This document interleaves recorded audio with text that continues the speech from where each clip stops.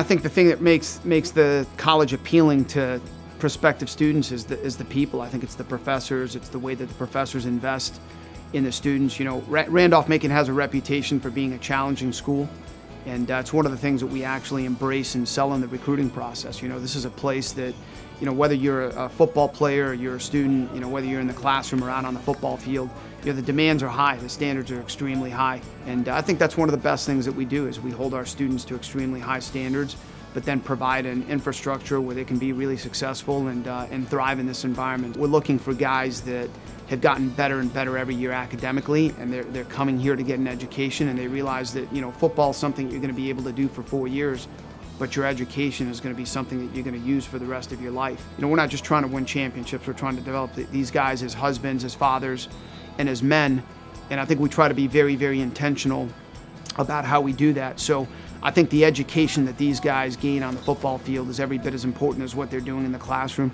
but the two really work hand in hand. And if we find a young man who's incredibly motivated in the classroom and incredibly capable and driven to be the best that he can be, you know, typically those are going to be our best football players. And so those are the kinds of young men that we're looking for. I tell our players all the time, you know, as good a season as we had last year, as many games as we won, you know, I'm going to judge my success as a coach by what you're doing in 20 or 30 years. You know, what kind of a husband are you?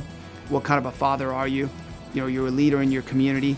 That's really what our program is about. It's about building leaders. It's about building men.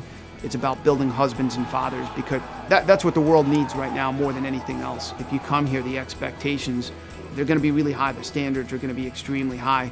And, you know, it's not an easy program to be a part of. It's not an easy school, you know, to excel at academically. You're going to have to come here and you're going to have to work really hard at football. You're going to have to work really hard at your academics. And, you know, if you're looking for that kind of a challenge, then this can be the right place for you.